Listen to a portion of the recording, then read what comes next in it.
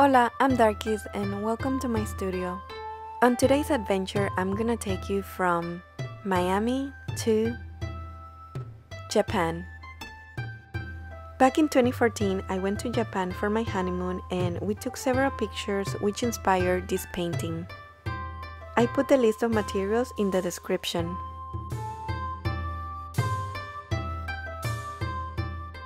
So I start off as usual by color blocking, and in this case I'm using some light gray with lavender and light blue for the mountains. For the cherry blossoms I used pure magenta, and for the leaves I used a mixture of ultramarine blue, cadmium yellow, a little bit of white, and a hint of magenta to tone down my green.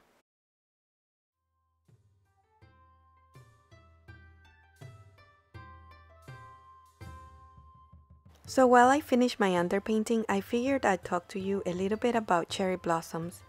Not only are they beautiful, but they are also meaningful, as they represent the fragility and the beauty of life. And they reminder that life is beautiful but short. Here I'm softening the background by adding lighter tones.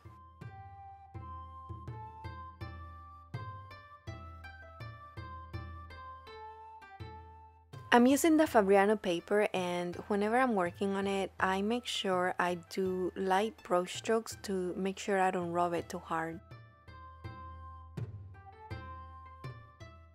As I continue building up my layers, I use a transparent white as well as a mix of lavender. But the lavender that I'm using is very light, and I'm using a lot of transparent white to make it more see-through.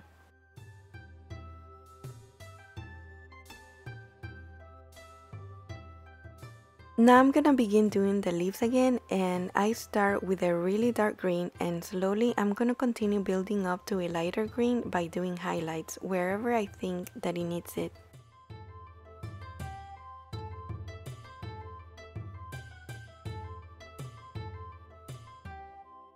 I do my highlights by adding cadmium yellow or white to my mix.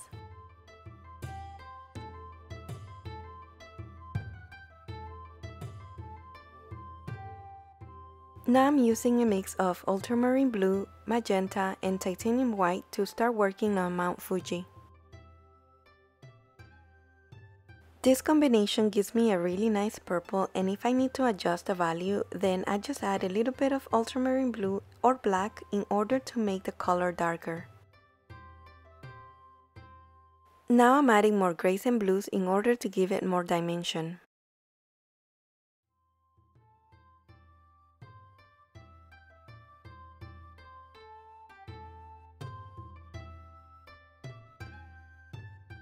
To soften the edges of the mountain, I add transparent white.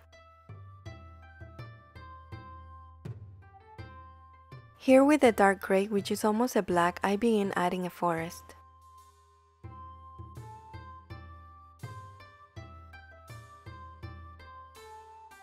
Now I'm adding some more mountains with a mixture of ultramarine blue, cerulean blue, and transparent white.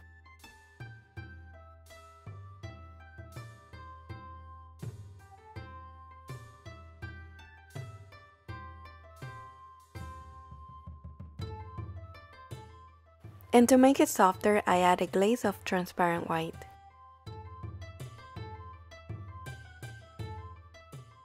Now that I have some detail on the leaves and the mountain, I start working on the water. I do the water by doing horizontal strokes from side to side, and also by using dark values and light values, such as the transparent white and also the ultramarine blue, or a mixture of black and green to make a dark value.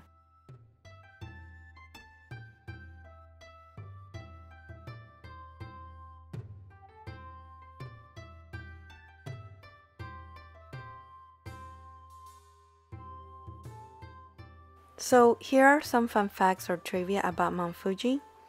It's located in an island called Honshu Island, and it's the highest mountain in Japan at 12,389 feet. It's the 7th highest peak of an island in the world, and it's an active volcano that last erupted in 1707. Mount Fuji lies about 100 kilometers south of Tokyo.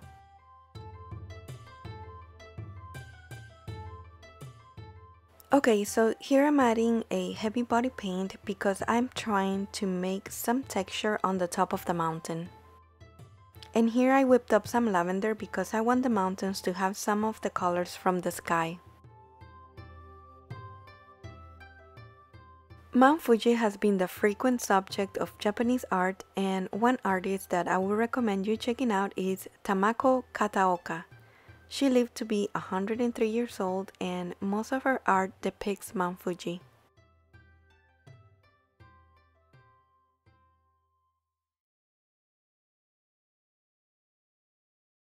Other names for Mount Fuji are Fuji-san or Fujiyama.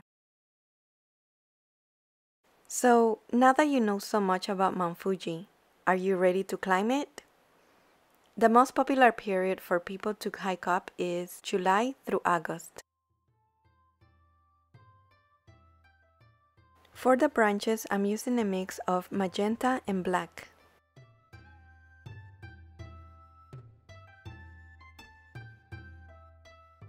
And for my cherry blossoms, I use different shades of pink, and I use either a combination of red and white or a mix of magenta and white.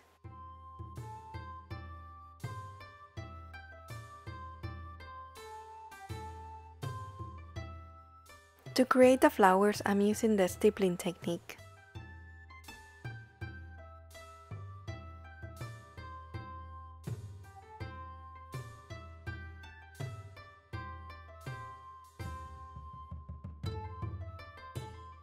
Now I add highlights of white to the water, and then I go over it with transparent white.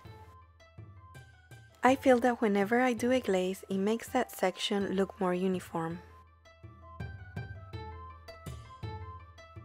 And here I'm using transparent yellow iron oxide to go over my previous glaze. And with this glaze I'm just experimenting. I had an idea of what it could look like, but I wasn't sure how the water was gonna come out.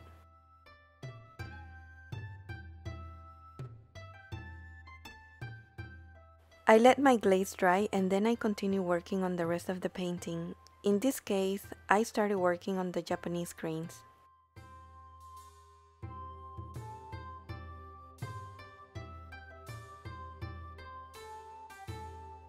A torii is a traditional Japanese gate that's most commonly found at the entrance or within a Shinto shrine, where it symbolically marks the transition to the sacred. Here I go back with a layer of dark green and a mint green to add more variety to the background. So I wasn't loving the water, so I decided to use a mix of phthalo blue, transparent white, and shading gray to glaze the water again.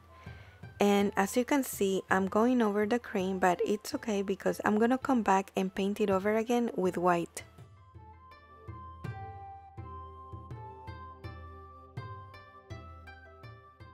Here I'm going over with dark blues, purples, and white because I feel that it gives the water more vibrancy. And then after that, I do a final glaze. Now I'm repainting my crane, and I'm also adding the final details to the artwork.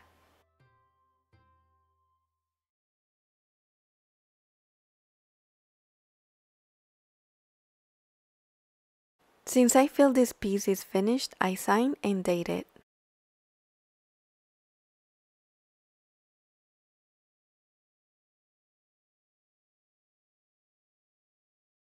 Here is a close-up of the cranes as well as the torii.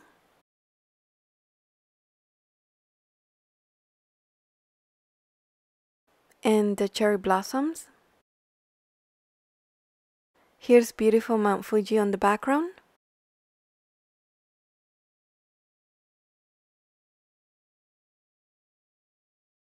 And here's a shot of the water, and as you can see, I added some hints of pink because I thought that it will look nice.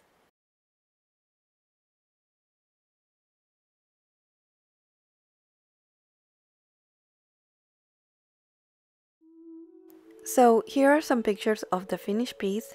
I really love how the cherry blossoms came out, and I like how you can see the texture on Mount Fuji. I also like the color of the Torii, and I think that the cranes really pull the painting together as it gives it that extra touch.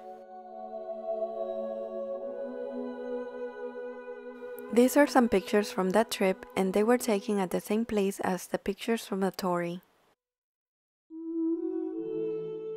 And here is us. And here we are on our way to Mount Fuji. Unfortunately, it was snowing really bad that day, so we didn't make it very far. So I guess I'll have to come back again to go all the way up. So what's next for this channel? I have a 100 subs giveaway coming up, sneak peeks for the next 3 paintings, over 80 ideas for new video content, videos about creativity and art business how-tos. Thanks for watching! And if you like this video, don't forget to like, sub and share. If you'd like to be notified every time I post a video, make sure to hit the bell. So were you able to guess what the next paintings are going to be about? If so, put your comments below.